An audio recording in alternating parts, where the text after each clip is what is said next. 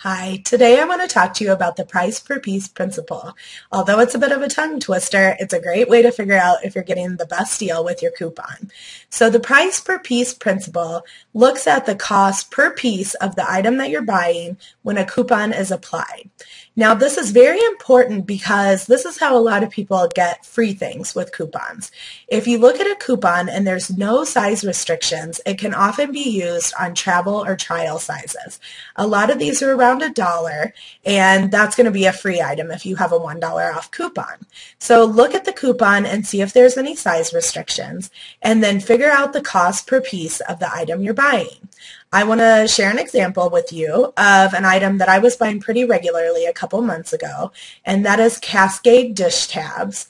And basically the coupon was coming out every other week, maybe once a month, and it was $1 off one package of Cascade Complete dish tabs. Now it had no size restrictions, so at my Target, Cascade offered a 4-piece trial pack.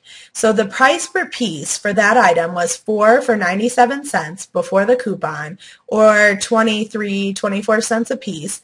And the bigger size up was $3.99 for a 20-piece package, so about 20 cents a piece.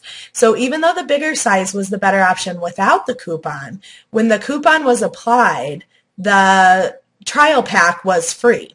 So that was 0 cents per piece versus 15 cents per piece once you factored in the coupon to the 20 pack. So even though I wasn't getting very many, I was getting them for free, making the coupon much more worthwhile to use on the trial pack than on the bigger pack.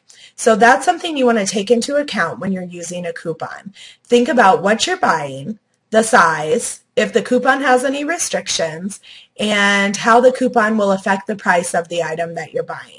So that's the best way to get the most money for your couponing dollar, and make sure you do this on each item, because a lot of times we'll assume we're getting more when we get the bigger package and using the coupon on it is the best deal, but it's really not, and generally buying smaller is the better way to go.